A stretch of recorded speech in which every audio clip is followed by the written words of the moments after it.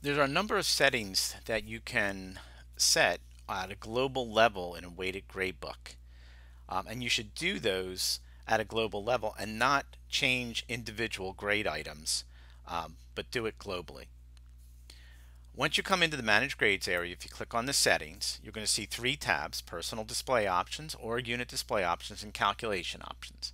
This particular tutorial will talk about calculation options. You should note that you should not change any of the default settings on this tab. These settings are optimized for a weighted gradebook. The settings will be explained below for this particular grading option. So I'm not going to change the grading system, but you have final grade released. The choice is final calculated final grade. That's going to be the one that's going to be released.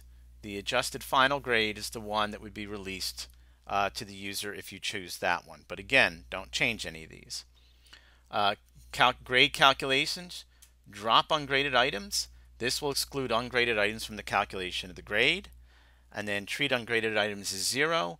We'll set 0 points for all of those. And note, please do not use this method because you will never know what their true grade, the students will never know what their true grade is throughout the term.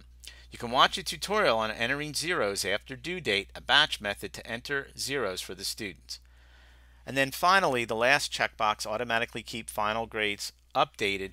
If that's checked, which it will be, and again, don't uncheck it, this will automatically keep this final grade updated throughout the entire term so the student can know what their grade is at any time.